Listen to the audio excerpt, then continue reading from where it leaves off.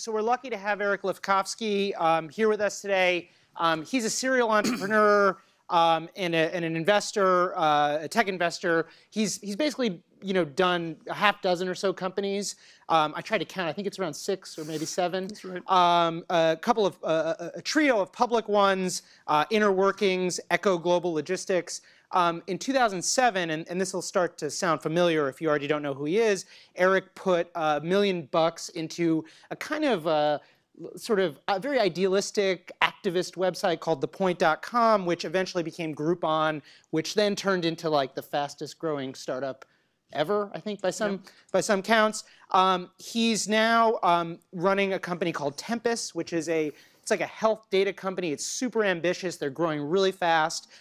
So let's just get into Tempus quickly. I mean, you had done a bunch of stuff, business services companies, media companies, Groupon. What caused you to sort of want to get into the healthcare space, want to do what you're doing now? I mean, so I've spent my entire career basically structuring unstructured, messy data. If you look at the common thing of all those companies, it's that. And whether it's manufacturing or logistics or printing, we're trying to bring technology to industries that have not had a lot of technology.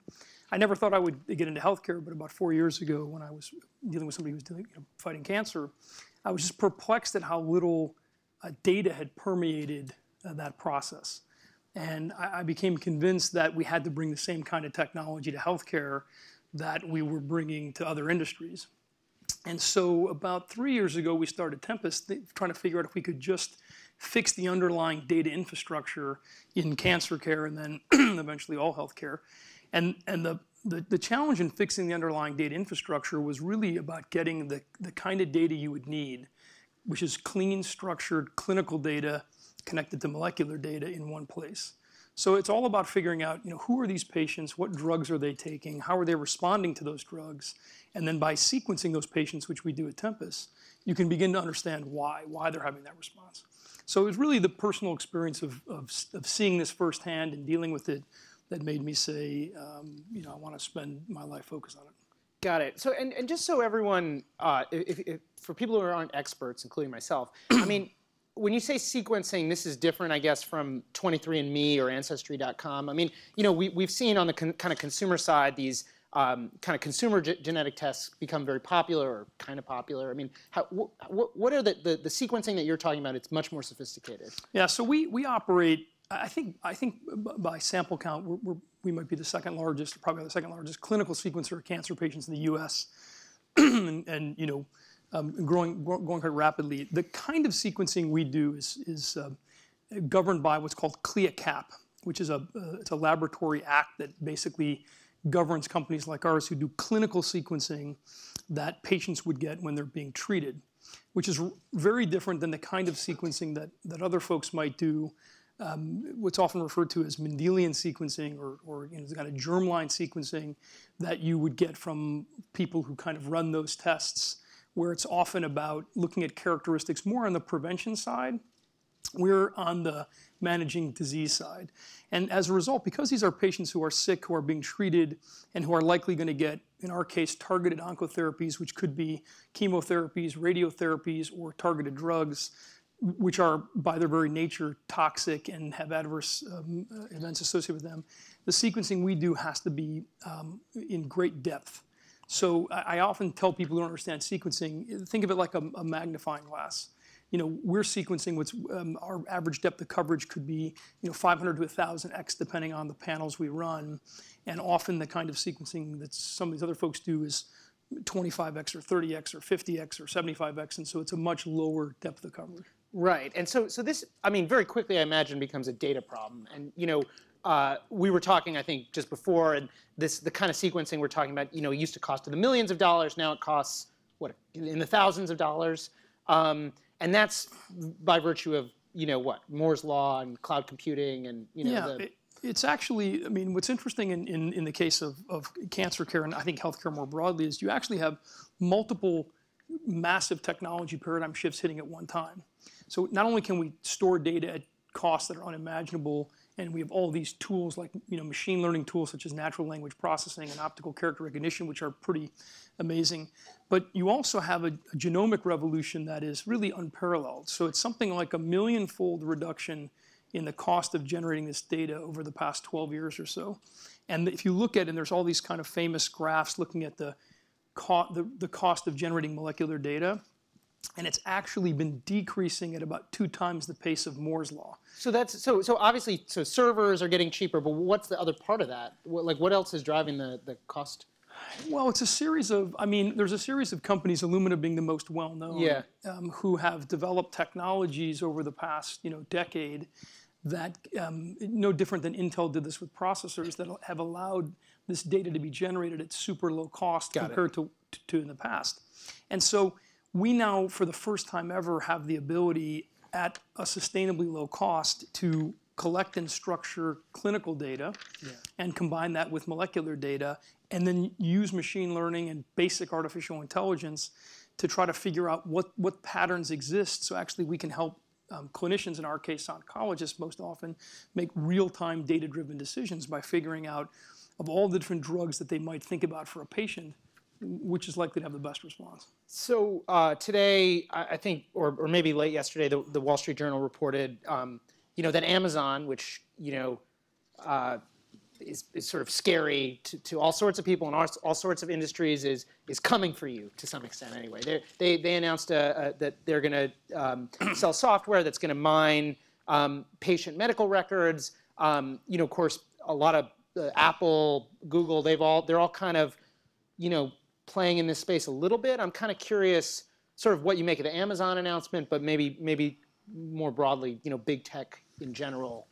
Getting into this world. Yeah, I think with Amazon, it's really, far too early to tell. Yeah. I think the larger theme, I think, is quite positive, which is there's only a few large sectors of the U.S. economy that haven't been completely upended by technology. Maybe the government being one, healthcare being another. And so I think the fact that companies like Google and Microsoft and Amazon and Apple have all announced initiatives in this space is really positive, and I think it's likely to be the start of a very prolonged trend. Because again, if you think about these underlying technology currents, the ability to collect and structure data at historically low cost, to analyze that data with all kinds of imaging technologies to generate molecular data, what this means is that we should be able to use technology to keep people alive and have them live better lives. And given the size of the healthcare market, $3+ trillion, this is a huge space that I think all of these big technology companies are going to want to find a way in. Sure. So, we've heard versions of this in the past. Watson, IBM has kind of been telling, I would say, kind of a related story. I don't know if you think that's a fair comparison about, using artificial intelligence and their natural language processing to, help doctors make sense of unstructured data. It feels like a lot of these things, haven't gone that far, or maybe haven't gone as far as kind of the marketing promises have suggested. And I'm kind of curious what you make of that. I think it's completely fair.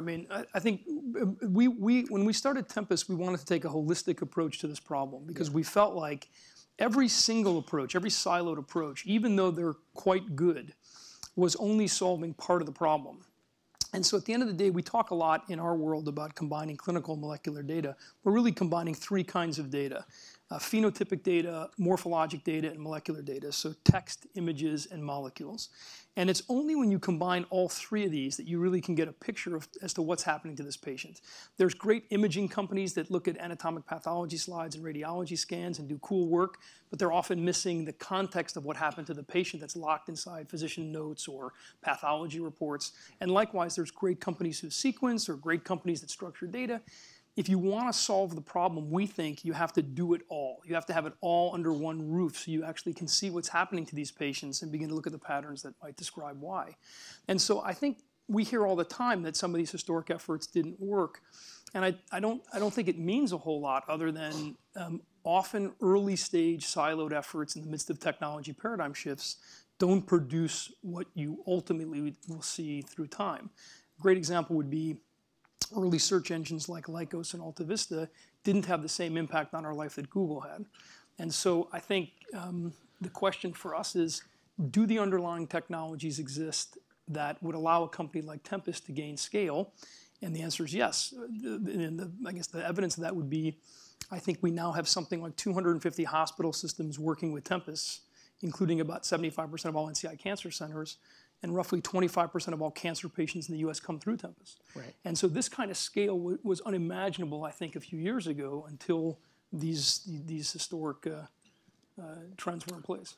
I want to talk about the kind of implications, but before I get there, you know, you started this company, you know, after whatever, a bunch of interesting experiences. You know, obviously Groupon, you definitely came into contact with Amazon, you know, which bought a competitor. I'm kind of curious, like, are there lessons from the Groupon experience that have been useful in this business, or is it just like so wildly different that like it's like one chapter of your life closes, another one opens, or what do you take away from that crazy experience? I mean, I think that, you know, I've been fortunate that, you know, I've been part of starting 6 companies. Yeah. And they all have had really interesting pasts, and so you learn something from each one. 3 went public. We sold one called Mediaocean, and so those were all. And 2 we operate today. One is a company called Uptake that my partner Brad Keywell operates, and I run Tempus. But you know, you take something away from each of these, and you kind of build on it. And I always say to people, you know, it's pretty simple. In each experience, I try to repeat whatever worked well and avoid whatever didn't. And there's not much more to it than that. And so at Groupon, we did a bunch of things amazingly well, which led the company to grow from, I think, 30 million in sales our first year to 4 billion in sales our third year, which was kind of crazy in terms of growth. But there's a lot of things we didn't do well that I wouldn't repeat. And I think what's the most important thing in your mind that didn't go well that you wouldn't repeat? Well, I think for a lot of companies, you know, we were the end of an era where companies went public very soon. Yeah. First of all, the rules changed. The SEC actually changed its basic guidelines of how many shareholders you could have to allow for companies to stay private longer. And I think what you've seen in this recent crop of big technology companies like Airbnb and Uber and the like is a willingness to stay private much longer and ensure that their business model is really fully developed before they enter the public domain. And I actually think it's a much healthier pattern for people. Some of these businesses that are really high growth, there's just natural volatility that comes with that. So, especially when you think about a company like Tempus, and we're not just in cancer today, we also have expanded into diabetes and depression, and next year we'll move into other diseases like cardiovascular disease. So you're talking about these huge industries, you know, huge technology paradigm shifts, and so you really want to make sure in terms of your model, that things are in place before you think about the public. So, okay, so you said Tempus is doing 25% of cancer patients sequencing. No, 25% of patients come through Tempus. Okay, so and we what sequence some smaller percentage. So what percentage of cancer patients are getting sequenced today, roughly? So we touch cancer patient data, some clinical, some molecular, for about a quarter of the country, which also happens to be roughly the percent of cancer patients that get sequenced throughout the entire country. So, and is this the kind of thing, I mean, how long before everybody who gets a cancer diagnosis is going to get a genetic, you know, get sequenced? You know, I mean, I would think, and again, it's speculation, but I would, today about 25% of cancer patients will get sequenced. There's 1.7 million people diagnosed with cancer a year, about 25% will get sequenced. I would think in about 5 years, that's 100% of patients. Okay. And I would think anybody who has metastatic disease or late-stage disease or high-risk disease will be sequenced multiple times, both their solid tumor and through what's called cell-free DNA analysis or do some kind of liquid biopsy.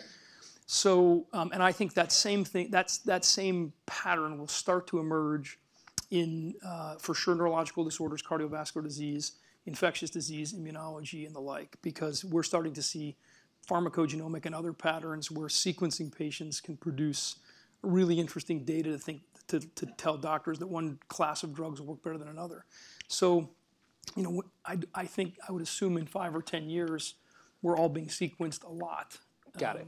So that's a huge opportunity. I mean, that's like, you know, potentially thousands of dollars. I mean, I guess the prices will probably come down, so maybe it not quite as good as it sounds. But what does that do to the overall cost of healthcare? I mean, is this going to make healthcare cheaper, or is it just going to be like another kind of expensive thing that, you know, is good for patient outcomes, but is also, you know, causing, you know, patients, insurance companies, the whole system to be further strained? Yeah, I think so. Just purely the sequencing side of this, I think I don't forecast industries, but yeah, I think there's a few people that do, and typically worldwide it looks like about 100 billion in 2025. So it's a seriously large space. Yeah. But I would think the global healthcare market obviously is 30 times that in the United States alone, and so I would assume what will happen is all of these data efforts that cost money, whether you're generating clinical data or molecular data, will be sizable. But I would think there's probably something like a 2-for-1 or 3-for-1 or 5-for-1 or 10-for-1 reduction in the total cost of healthcare relative to the collection of this data, in large part because the whole point of collecting the data is to navigate people to the right therapeutic. And so many of our healthcare dollars go toward the last 90 days of care and go toward people being hospitalized when the care goes wrong. And in cancer patients in particular, where you have a relatively short duration of life if you have late stage or high risk disease, you can't afford to have things go wrong. And so I'm bullish on a kind of massive reduction in the cost of total health care and the material prolonging of life by virtue of collecting this data. Yeah. But we don't. I mean, as we're going to see, right? Right. This space is really interesting just because there's so many ethical issues. We did a story. Businessweek did a story about these murder cases, these kind of amateur and professional detectives using public genetic data. Are there ethical issues here if we're all getting sequenced, multiple times in our lives or once a year, or do we have to be thinking? All of us have to be thinking about where does this data get stored and who's going to have custody over it, and those kind of difficult ethical issues. Yeah, I think this is actually one of the few areas where, from its onset, or at least over the last 10 years from its onset, the laws and the federal government have actually done a good job at thinking about this data. There are all kinds of laws, HIPAA and the like, that govern health information data and how it can be used and what makes data identifiable and not identifiable and what rules exist. Patients are appropriately consented. They are made aware of what happens with this data in ways that don't exist on the internet today. So a lot of the things you hear about with data, people using that data to target ads or to do other things, just don't exist in our world. So you're not going to sell my genetic information to Facebook? I mean, I'm not sure what they'd even do with it. But at the end of the day, the reality is we're completely managed and governed by a series of regulations that I think have largely helped patients. Now, those laws have a fine balance because on the one hand, you want to protect patients' information. On the other hand, you want to make sure that that data is in the hands of researchers broadly enough that cures can be found. What we find, which is super interesting, is in cancer, patients who are asked to consent to sharing their data, it's something like 99% of patients agree to have their data broadly shared, identifiable or non-identifiable. Now, we don't share identifiable, only de-identified data, but if you're sick and you have a disease, you're less focused on what's going to happen with my data, and you're far more focused on, can somebody help find a cure that's actually going to make me better? Yeah.